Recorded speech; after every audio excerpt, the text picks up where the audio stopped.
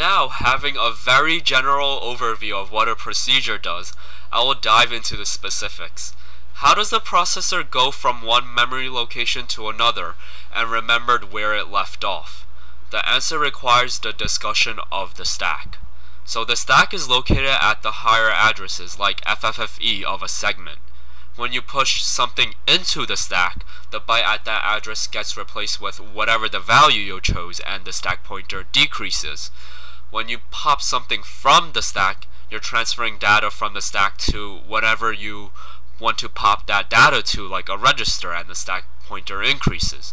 So say for example I have that call instruction before, and we're going to break this call instruction down into a bunch of push instructions. So it's a call, and it's we're going to call the fill screen routine that I mentioned in the last video.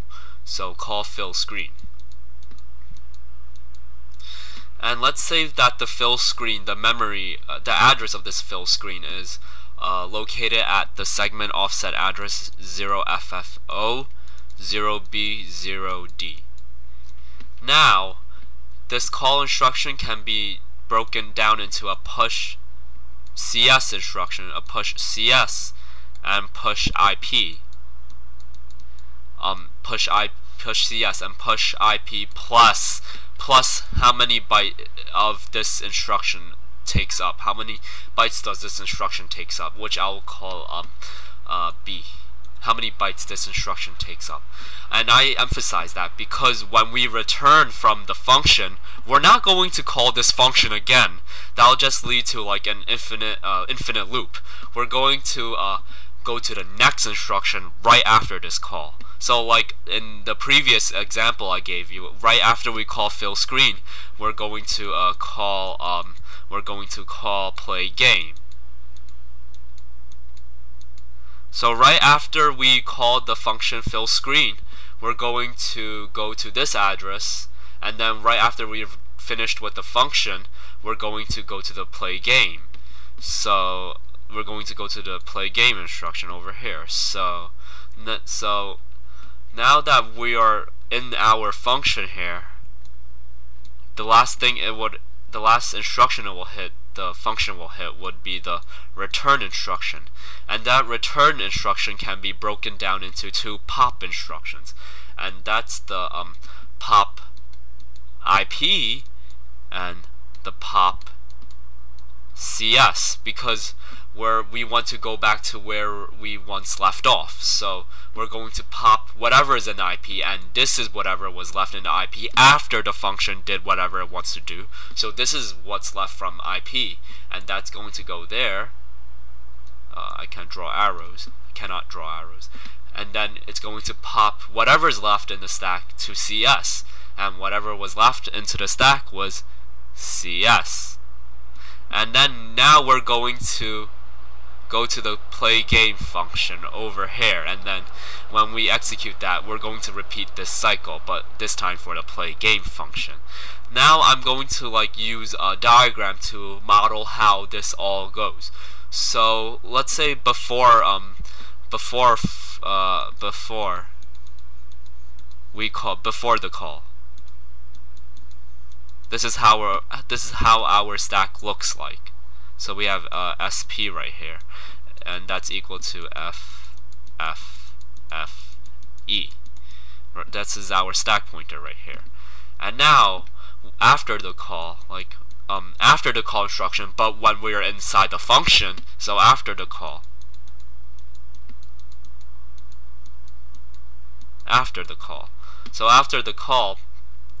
we're now inside the function, and what we see happening is that the stack pointer will decrease. So now the stack pointer is at equal to FFF